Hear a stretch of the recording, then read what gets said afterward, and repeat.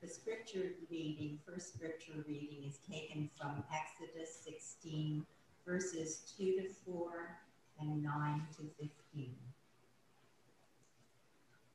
The whole congregation of the Israelites complained against Moses and Aaron in the wilderness. The Israelites said to them, "If only we had died by the hand of the Lord in the land of Egypt, when we sat by the flesh pots and ate our fill of bread. For you have brought us out into this wilderness to kill this whole assembly with hunger." Then the Lord said to Moses, "I am going to rain bread from heaven for you, and each day the people shall go out and gather enough for that day. In that way I will test them, whether they will follow my instruction or not."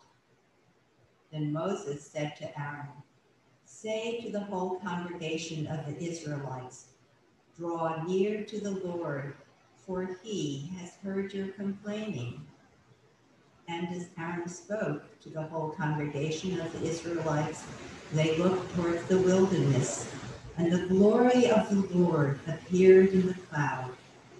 The Lord spoke to Moses and said, "I have heard the complaining of the Israelites. Say to them, 'At twilight you shall eat meat, and in the morning you shall have your fill of bread. Then you shall know that I am the Lord your God.'" In the evening, quails came up and covered the camp, and in the morning there was a layer of dew around the camp. When the layer of dew lifted, there on the surface of the wilderness was a fine, flaky substance, as fine as frost on the ground. When the Israelites saw it, they said to one another, "What is it?" For they did not know what it was. Moses said to them, "It is the bread that the Lord has given you to eat." Here ends the reading. And our second scripture lesson comes from the Gospel of John, chapter 6, verses 24 through 35. So when the crowd saw that neither Jesus nor his disciples were there, they themselves got into the boats and went to Capernaum looking for Jesus. This is right after the feeding of the 5,000. When they found him on the other side of the lake, they said to him, "Rabbi, when did you come here?" Jesus answered them, "Very truly I tell you, you are looking for me not because you saw signs, but because you ate your fill of the loaves. Do not work for the food that perishes, but for the food that endures for eternal life, which the Son of Man will give you. For it is on him that God the Father has set his seal." Then they said to him, "What must we do to perform the works of God?" And Jesus answered them, "This is the work of God, that you believe in him whom he has sent." So they said to him, "What sign are you going to give us then, so that we may see it and believe you? What work are you performing? Our ancestors ate the manna in the wilderness. As it is written, he gave them bread from heaven to eat." Then Jesus said to them, "Very truly I tell you, it was not Moses who gave you the bread from heaven, but it is my Father who gives you the true bread from heaven. For the bread of God is that which comes down from heaven and gives life to the world." They said to him, "Sir, give us this bread always." Jesus said to them, "I am the bread of life. Whoever comes to me will never be hungry, and whoever believes in me will never be thirsty." This is the word of the Lord. Thanks be to God. Let us join our hearts in prayer. Gracious God, I pray that the words of my mouth and the meditations of all our hearts might be acceptable in your sight, for you are our rock and our Redeemer. Amen. So the moral of the stories is serve food and people will come.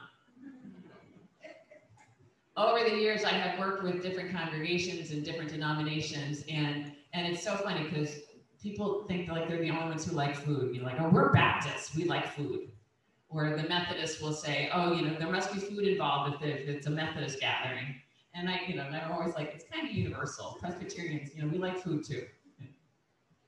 My former church, we used to have these miserable council meetings, like a session meeting, but we called it council. And in one of my attempts to make them more palatable, which is, anyway, was one time I'm like, I'm going to bring food and see what happens, whether they'll be less grumpy. They just didn't want to be there. And the meeting went wonderfully. And at the end, I'm like, okay, we can never meet again if there's not food on the table. And they were like, okay, that's good. And they bought in, and we rotated who would bring food every month. A more serious story, I was an exchange student when I was in high school. At the age of 16, I went to Chile, which is that long, thin country on the Pacific coast of South America. And it was 1984. The government was a military dictatorship under General Augusto Pinochet. And it was the first time in my life that I encountered true poverty. And I remember when I would walk, I lived for half of my time there in a city called Viña del Mar. And you fly into Santiago, which is the capital, make a beeline to the coast, and there's Viña. And a city of about 500,000 people.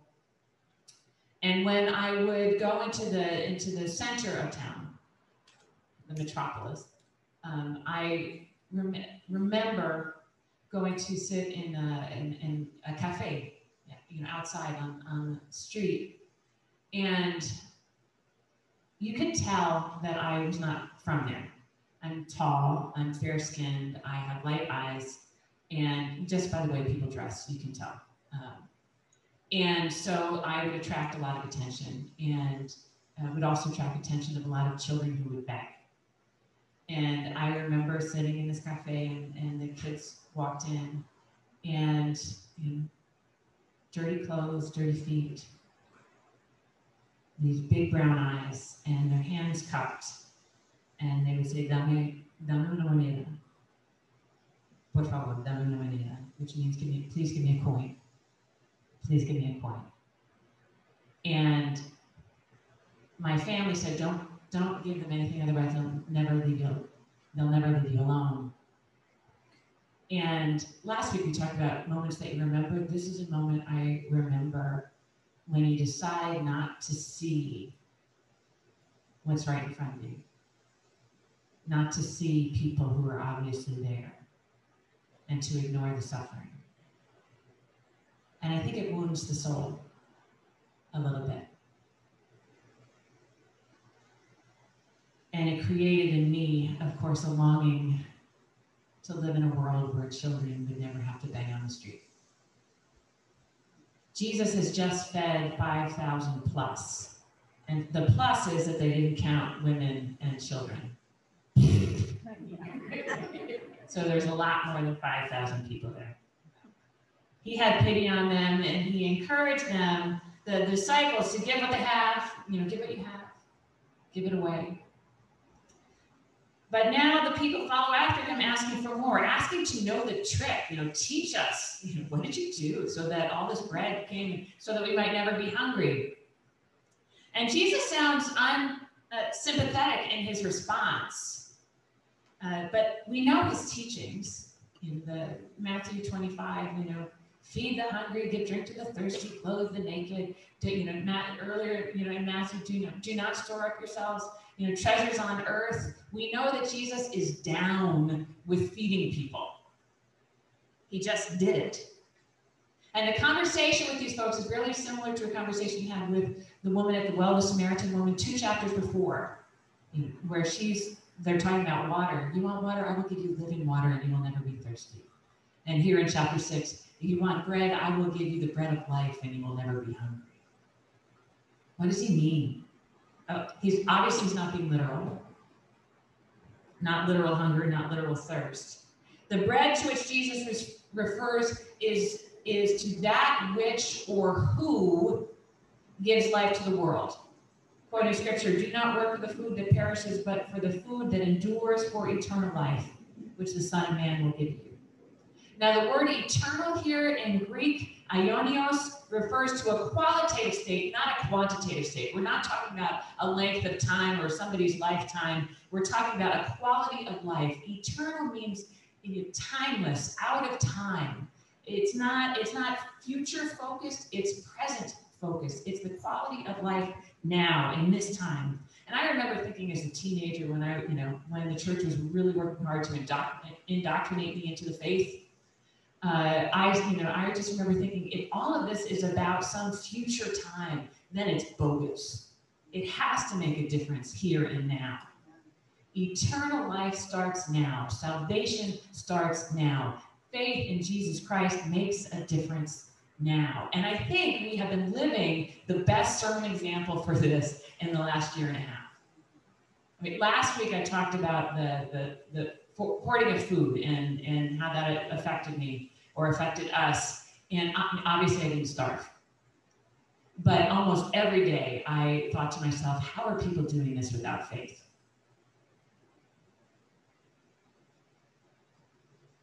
I got out of bed in the morning because of my faith. I imagine you got out of bed in the morning because of your faith. Can I hear an amen? Amen. One foot in front of the other. Meeting the challenges of the day and keeping our hearts open to seeing what was going on around us and in the world and responding. Not ignoring, but looking and doing something. You know, one of the reasons that I'm here was so encouraged to see that your church, that your leadership made a statement on Black Lives Matter. And I know that's controversial for some folks, and we can talk about that. We have the rest of our lives to talk about that because this is the work of the rest of our lives, right? Jesus in chapter 4 spoke about his food. My food is to do the will of the one who sent me. This is our food too. To believe in Jesus is to love the world in word and deed, in thought, but also in action. And rather than turn away from the hurting world, we try to be a balm. I would love to get that word out of my vocabulary because I always have to explain it because it sounds like bomb, like, but no, B-A-L-M. Like we're to be healing, to be a healing presence, to bring healing to the world. So whether it's Black Lives Matter, I see you, I hear you, I stand with you, your life matters. And my mantra to myself is show up, shut up, and work for change. Or whether it's standing with families, willing to wear the mask until everyone can be vaccinated. It's MESH, feeding the homeless, or supporting Family Promise, which is homeless ministry. This work in the world is the food that feeds our souls. And we know it. I'm paraphrasing something that I heard this week, but I was talking about hopelessness. So the folks who are despairing are the folks who tend to just sit back and criticize. Like somebody should do something. Hopeful folks do something, even a small thing. And it heals this place. It gives hope to our own souls that we can do something to make the world a better place.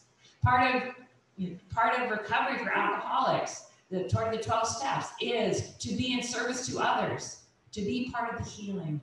We are healed. Make of me an instrument, St. Francis prayed. Did you know St. Francis came from a lot of money?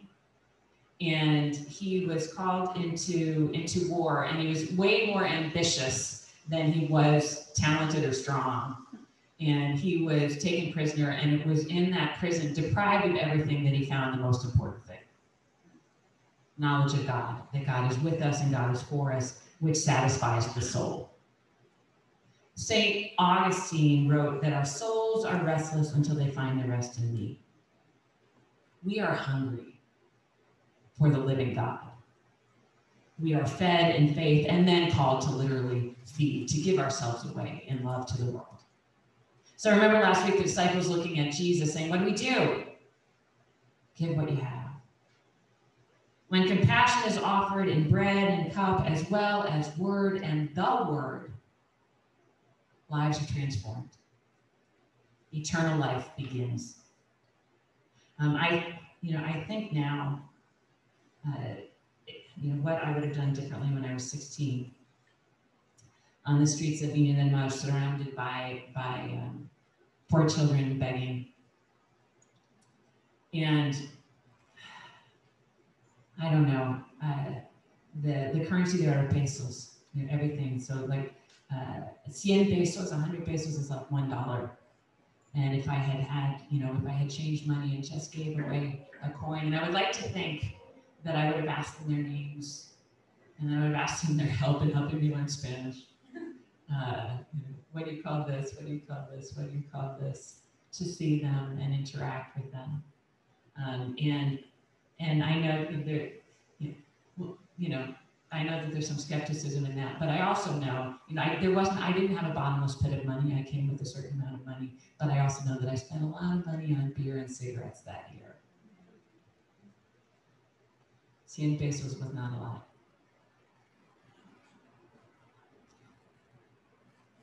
As an adult, these are formative experiences. So as an adult, I work to live in a world where little children might not have to beg on the streets. It's what we do with our money. It's what we encourage our representatives to do in government, what to support and what not to support. It means working for a just world, fighting for equity. As God's children, we aspire to love God, neighbor, self. Believing in Jesus means making that our life's work. And as we are fed from above, we are feeding those around us. Souls are fed, bellies are filled. And it's a win-win for us and for the world. Jesus did not turn the people away empty. He gave them everything that they needed. At this table, we are reminded that we have everything that we need to live in faith. Jesus shows up for us. Jesus is with us and in us, making it so we can give flesh to the love of God, to a world that is hungry to know love and justice and peace. In Jesus' name, amen.